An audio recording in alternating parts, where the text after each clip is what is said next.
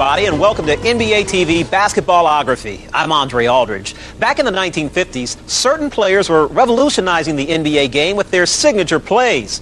There was Bill Russell and his intimidating block shots, Bob Cousy and his flashy behind-the-back passes, and one man became one of the pioneers of the jump shot. He's the subject of today's show, Hall of Famer Paul Arizin. Now, Paul used his textbook jumper to build a storybook career.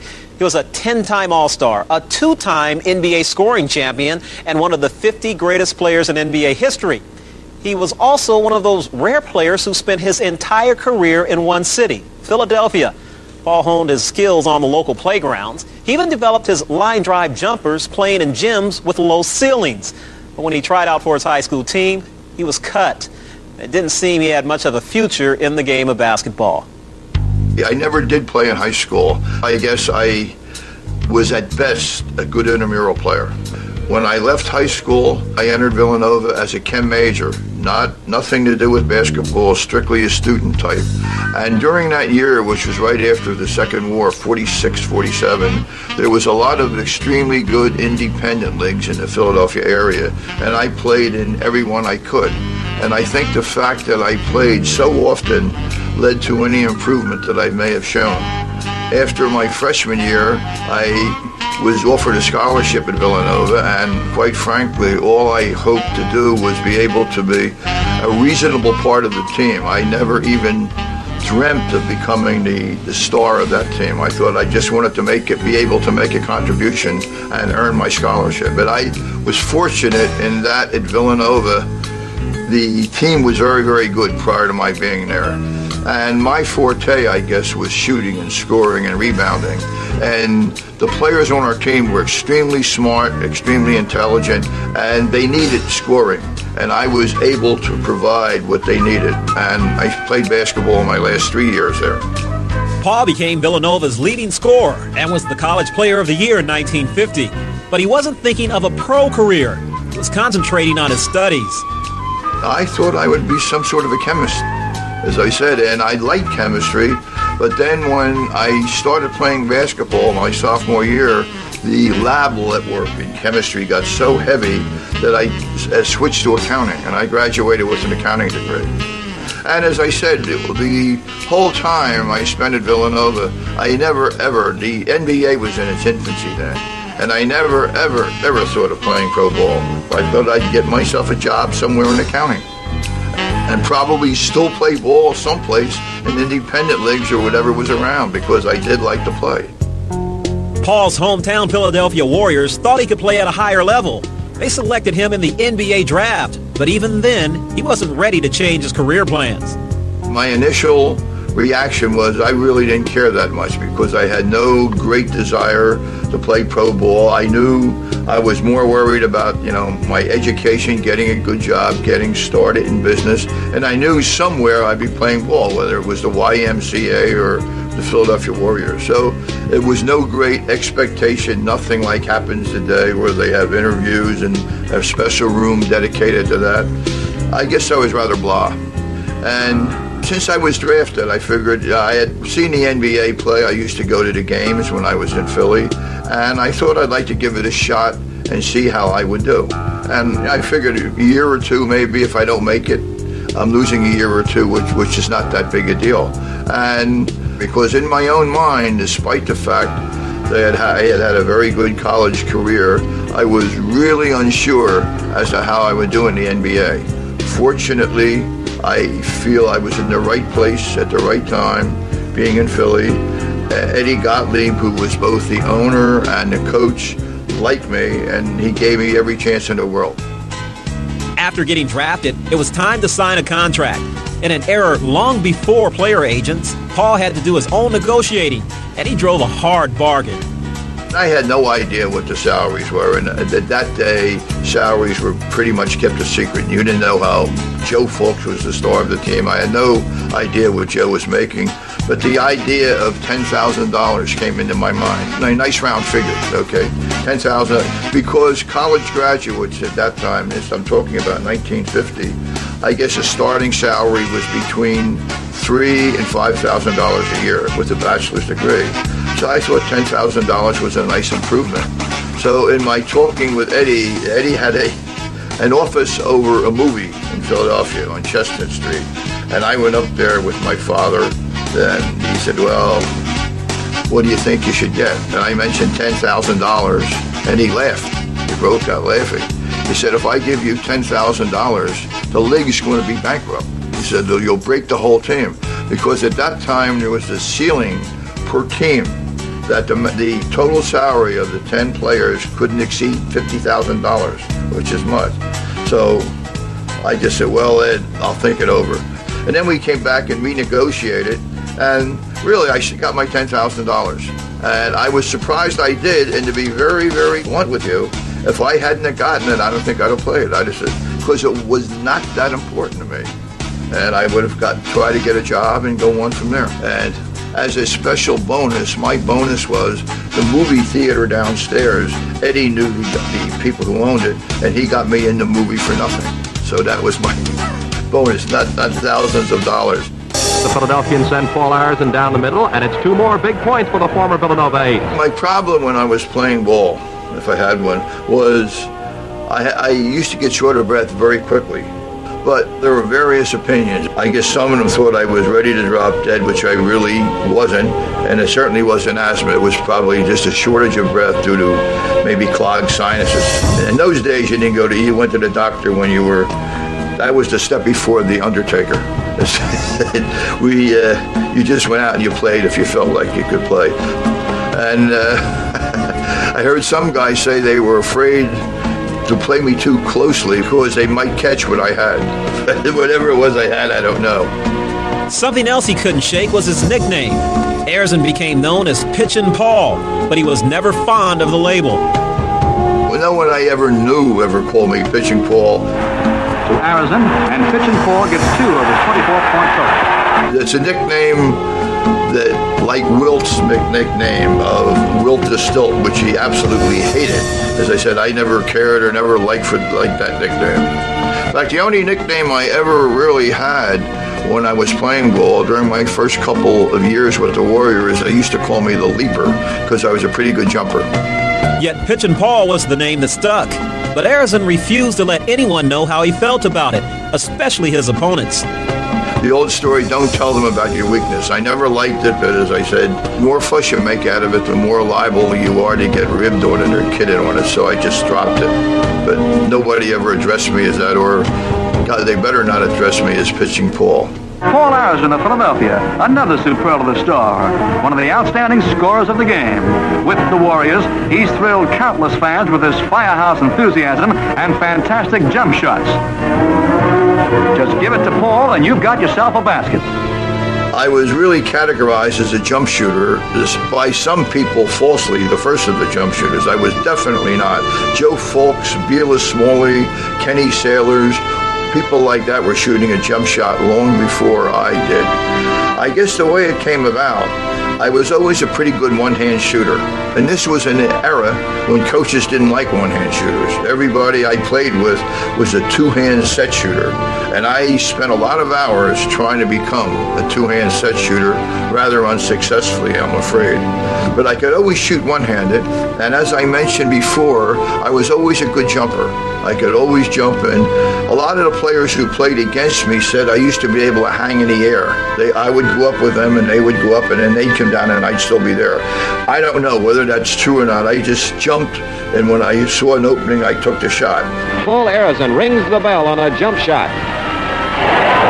I did shoot a lot of jump shots, but I don't think I was, by any stretch of the imagination, strictly a jump shooter. What I really wanted to do, every time I got the ball, I wanted to drive in and make a layup. My philosophy being, it's much easier to shoot from 2 or 3 feet away than it is for 15 or 20 feet away.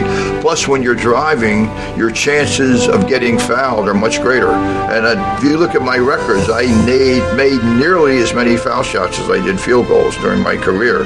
So as my career progressed, I developed a fairly decent outside shot. I like to shoot outside shots, but I don't shoot jump shots the way they shoot them today. You see a lot of flat-footed jump shots. The ball comes around, they move it around, the guy catches it and shoots it. I never shot a jump shot except off a dribble. I was always dribbling into the basket, and the reason I did that is because I felt the dribble, again, took me closer, and I had an easier shot. If I was flat-footed and they weren't playing me close, I'd shoot up just a plain one-hander, but not a jump shot. But there was one big obstacle for Paul and the rest of the league in the early 1950s, the Minneapolis Lakers' George Mikan. He was the Babe Ruth of that time. His team always won. They always did pretty much what they wanted. And any time you beat them, it was very, very satisfying. In fact, two of my most satisfying games in the history of since I've been playing in the NBA were the first two All-Star games.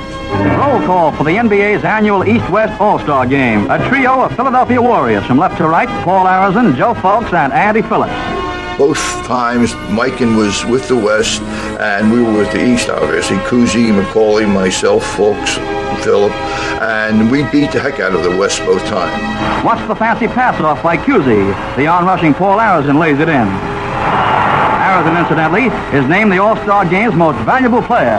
And to my way of thinking, that was so satisfying that anybody could, and especially in an All-Star Game status, beat Big George like that. Because, again, he was sort of mythical in his reputation in the league at that time. The Warriors' Mr. Wonderful, Paul Arizin, sets and shoots. The ball swishes the net.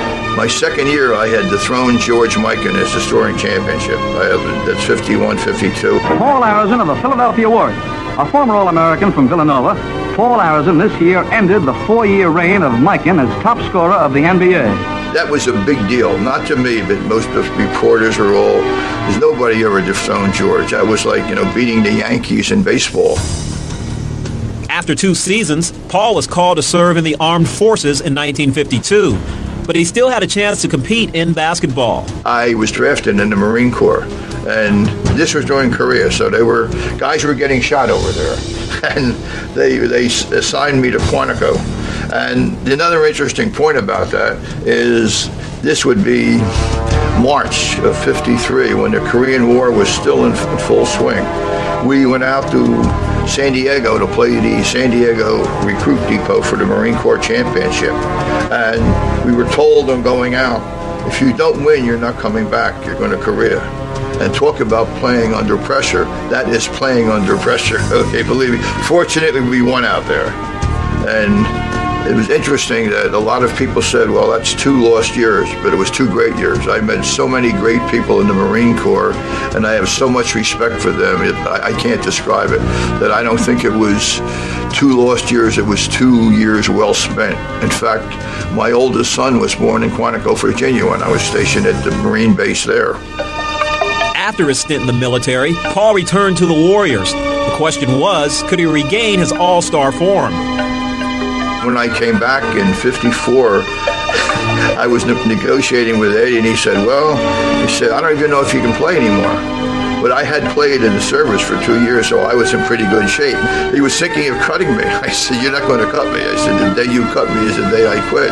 So I finally got, I think it was a $1,500 raise after winning the scoring championship. And that was a big deal on Eddie's part, because $1,500 in those days was a lot of money. The Warriors had sorely missed Arizin as the team struggled during his years in the Marines. But his return signaled the start of their revival. The first year in the service, they did horribly. They won 15 games if they won that. The second year, they improved. And the third year, we were improving. We just missed the playoffs. The next year, Tom Gola joined us. And he was really, and Ernie Beck came back from the service to work as our 6th man. And they were really the things we needed. Philadelphia Warriors, the season's Cinderella team of big league basketball. That's Paul Arizin, a menace from any position.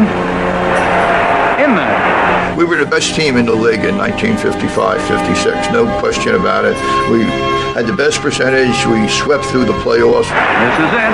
The World Professional Championship is the prize at stake. Philadelphia leads 98-96 with only seconds left to play. Arizin comes through with a beauty. That just about wraps it up for the powerful Warriors. 100-96, they beat the Fort Wayne Pistons. That's the buzzer, and the Philadelphia goes on to win the NBA crown 4-1. what did I get the most thrill out of? It was winning the championships. Individual honors are nice, but it's not like winning. Winning and making a positive contribution is, I think, the most satisfying thing I've ever experienced. We got along well together, we socialized together, and we played good and we played hard. It's just a shame we couldn't have kept that team. But the next year, Ola was taken into service, and I missed the playoffs. I played the whole year of it. I took a shot in the knee from Walter Dukes, and I couldn't walk for the playoffs, and Syracuse eliminated it. And then after that, Russell came in, and Russell sort of dominated everything. Even with the arrival of Wilt Chamberlain in 1959, Philadelphia couldn't topple the Celtics, but it became an epic rivalry. The games against Wilt and Russell were great because we had a good team, but Boston had a great team.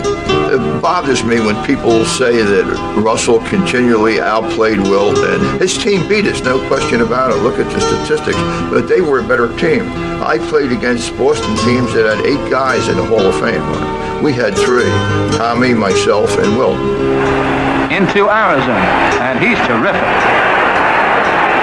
Man, what talent in this game. We were a good team, good players, but just not as good. And they had tremendous battles, as I said. But nights when we lost, I really had a difficult time sleeping because I never really played ball for money. I played to win, and when I didn't win, I was very, very frustrated because I'm not a believer, I guess, in the philosophy that if you play a good game and you lose, that's fine. I don't think that.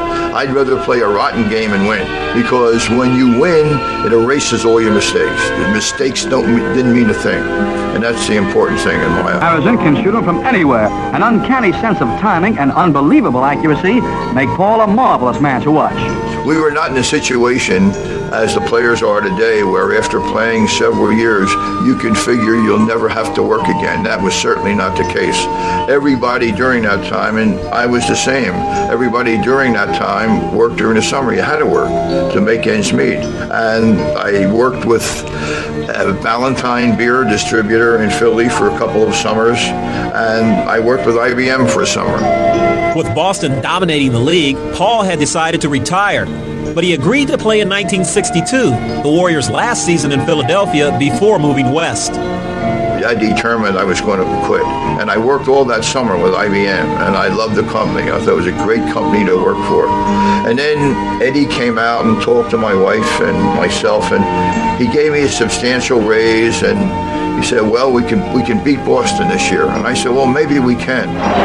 The Warriors keep fighting from behind. Paul Arizin hits with a one-hander. So I worked it out with IBM that I would take a temporary leave of absence and come back the next year to give it one more shot. And I did give it one more shot, and again we lost in a very heartbreaking 7th game. It's all over. The Boston Celtics are once again the world champions. The frustration of losing continually to Boston was one of the reasons why I decided to quit playing, because when I stopped in 62, I was still averaging 21, 22 points a game, so I had a lot of good basketball left in me, I felt. The fact that made it easier that I was moving to San Francisco, which I hadn't had dangled in front of me the prior year. And I didn't want to leave, because at that time, all my roots are in this area, my wife's roots are in this area. I said, I have an opportunity to get back with IBM, which I think, again, is a great company. If I don't go back now, I'm probably going to lose it, and I'm getting older. You know, I'm not making enough money to get us through the rest of our lives. I have to start thinking of myself and thinking of my family from that perspective. So Eddie would always try to get me to go out to San Francisco, and I said, Ed, I made my decision. And I'm glad I did, because I'll tell you personally, I made far more money with IBM than I did with the Warriors, which is, and I'm not in the IBM Hall of Fame. But it worked out well. Even though he was still playing at a high level, Paul had no regrets about retiring. He had given everything he had on the court. I'd like to say I think I earned my money with the Warriors. As I said, we didn't. I think my top salary was in the $30,000 area, around there. Although when the team moved out to San Francisco, when I decided not to return, I got offers of a bigger increase I had ever gotten in my life, but I decided not to take it. With basketball behind him, Paul built a second career in the business world. He worked full-time at IBM right up until his retirement. I've been retired for 20 years, okay? I worked for IBM for 23 years after leaving the Warriors, and I happen to love it. I can do whatever I want, when I want. I have 5 children, 14 grandchildren who live in the area, see them almost not on a daily basis, but certainly on a weekly basis, which is very important to me. And I love to read. To me, a great day would just be sitting down reading for 10 hours. So I would say in the 20 years I've been retired, I haven't been bored for one day. I'm an abider of that philosophy that boring people get bored. And as I said, I've loved it. And fortunately, financially, I'm able to do that, which is very, very important. Looking back on his career, he's proud of his role as one of the players who paved the way for the NBA's success. That feels good, being a pioneer. But, initially, the person that held the league together when it first started was Joe Fulks, no question. And Mikan came in, and then Cousy followed from there. Now, I was not a spectacular player. I think if you had to categorize the type of player I think I was steady. There you see him, number 11, making one of his spectacular jump shots. You could generally count on me for, an 18 to 24-point contribution every game. I didn't have a lot of great games. I didn't have a lot of bad games, but I was pretty steady. But as I said, I was sort of a semi-unknown pioneer, as I say. Paul's greatness was recognized in 1970 when he was named to the NBA's Silver Anniversary team. 7 years later, he was elected to the Basketball Hall of Fame. And in 1996, he took his place among the game's legends. Now, let's meet the 50 greatest players in NBA history. Ladies and gentlemen, the forwards. With the top 50 players. I don't know if I was surprised when being inducted and elected or whether somebody up there likes me or something, but it worked out beyond my wildest dreams. I guess that's the best way to categorize it. From the Philadelphia Warriors, number 11, Pitchin Paul Arizin. Not bad for a guy who was at best an all-star intramural player in high school. For Paul Arizin, his years in basketball were filled with highlights, but there are certain moments that will always stand out. My lasting memories, first of all, are winning a championship. Secondly, of not winning more.